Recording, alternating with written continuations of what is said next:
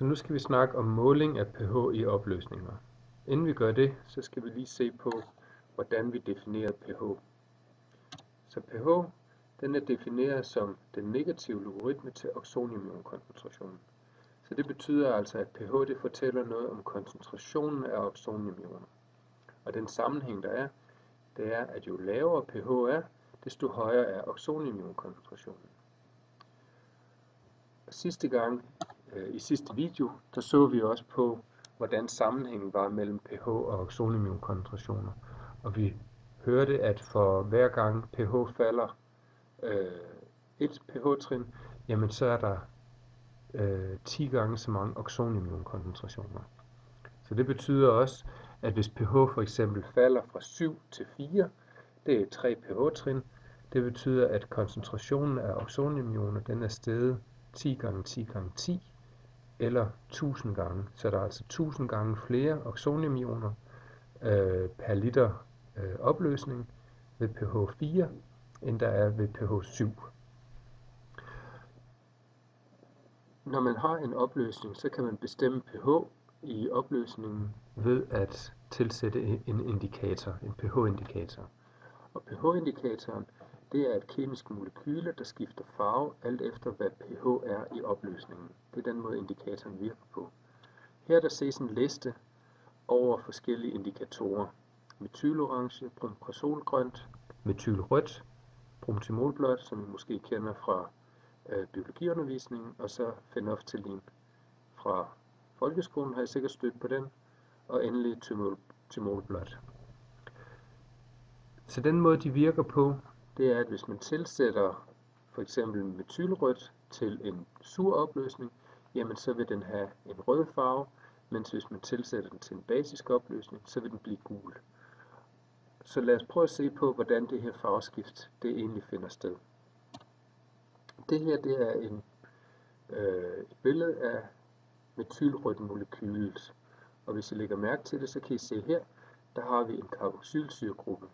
En carboxylsyre, den kan afgive en hydron i en syre-base-reaktion.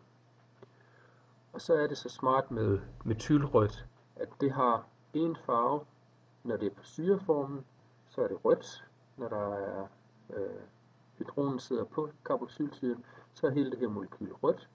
Mens hvis det afgiver hydronen i en syre-base-reaktion, jamen så skifter det farve og bliver gult.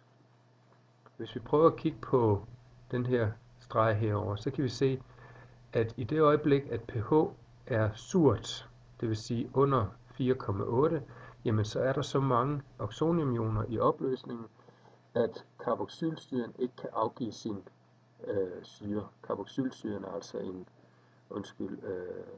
metylrødt molekyl, der er altså en svag base, en svag syre, så kan jeg rulle her. Det er en svag syre. Men hvis pH stiger, så vil vi til sidst komme op i et pH-område, der er så basisk, at carboxylsyren godt kan reagere som syre, det vil sige afgive sin hydron, og derved så får vi dannet et gult molekyle. Og vi kan se her, at den ændring den er fuldstændig sket, hvis pH kommer over 6,0. Hvis vi har en opløsning, hvor pH er et eller andet sted imellem 4,8 og 6,0, jamen så vil vi have nogle molekyler, der har afgivet hydronen og er gule, og andre molekyler, der har beholdt hydronen og er røde. Så opløsningen er altså en blanding af gule og røde molekyler, som giver en orange farve. Det andet stof, vi skal prøve at kigge på her, det er fenoftalin. Det har en lidt mere avanceret struktur, men heroppe, hvis vi kigger på det, så kan vi se, at det er en dihydronsyre, så den kan afgive 2 hydroner. Når fenoftalin det ikke har afgivet nogen hydroner, det gør det ikke før pH bliver over 8,2, jamen så er det på en farveløs form, og man vil have en hvid eller farveløs indikator, men i det øjeblik, at pH bliver så høj, så miljøet bliver så basisk, at fenoftalin kan reagere som syre, jamen så skifter det farve til sådan en lyserød pink farve. Og over pH 10, der er den her omdannelse fuldstændig sket.